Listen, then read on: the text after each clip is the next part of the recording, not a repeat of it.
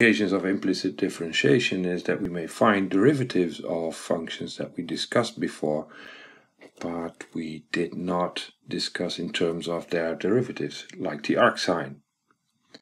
The arcsin is a function y as a function of x, and x, the domain of the arcsin, is -1, 1, and the arcsin is the inverse of the sine, so that the image of the arcsin equals the interval -½ pi, ½ pi. So now we try to find the derivative of arcsin. Well, first of all, we will assume that for all x in -1, 1, we actually have a derivative, so that y prime of x exists. Well, if so, then y is a differentiable function of x on the open interval -1, 1. Now, if y equals arcsin of x, we know that the sine of y equals x. Yeah, since the arcsin and the sine are inverse functions.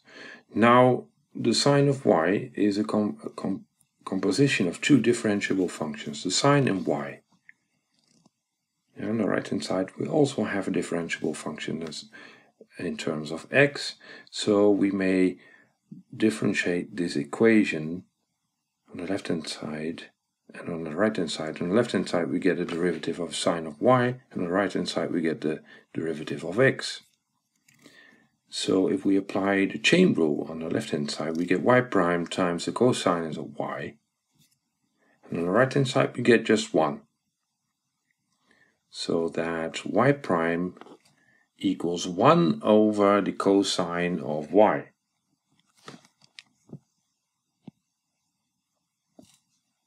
So y prime equals 1 over the cosine of y. So recall that the cosine of y is larger than 0, since y is contained in the interval -½ pi, ½ pi. And -½ pi and ½ pi are excluded. So the cosine of y is larger than 0. Now we may use the identity that cosine squared plus the sine squared equals 1, so that we may write the cosine of y in a different way, since this is now plus the square root of 1 minus the sine squared. Now here we use the fact that the cosine of y is positive, strictly positive.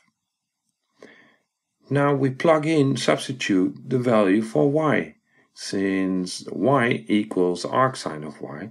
So now we get under the root, we get the square root of 1 minus the sine of arcsin squared.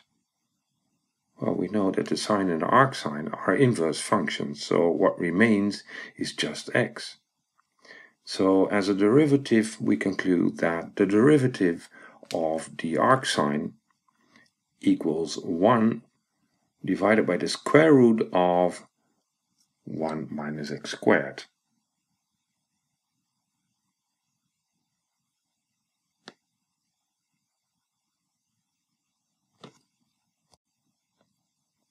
And this holds for all x's in the domain -1, 1, except for the boundary points.